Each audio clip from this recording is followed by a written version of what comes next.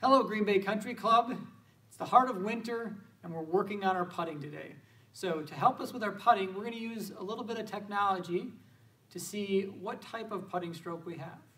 I have my iPad set up. I have it directly behind the ball and I'm going to hit a putt and then I'm going to figure out how to become a better putter. One of the most important things in putting is keeping the putter on the line that the target's on. To help us with that, I'm using my iPad, and I really want to make sure that when I set up to the ball, I set up with good putting posture.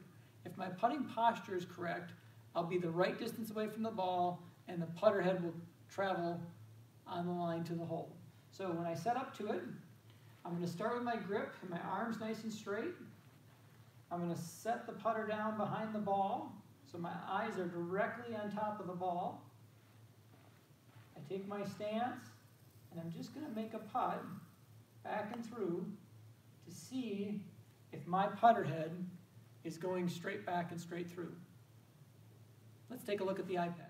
So I videoed my putting stroke. Now I'm going to analyze it. I use V1 Golf, which is a very good tool to analyze your putting because you can draw lines on it. As you will see here, you should draw your line through your target, through the ball, so it's a nice straight line. What I'm looking for is, as I putt, does my putter stay on that red line back and through? So as you can see here in the backstroke, I was on the line, so I'm happy with that. But then, as I come through, you're going to see my putter is more to the right of the line than where it started, indicating that I'm going to miss my putt to the right because of that. So once you have videoed your stroke, now you can identify your problem. So for me, I know my hands are going too far away from me, so the next time I'm practicing my putting, whether it be at home or here at the indoor golf center, I'm going to make sure my hands stay closer so my putter stays on that red line.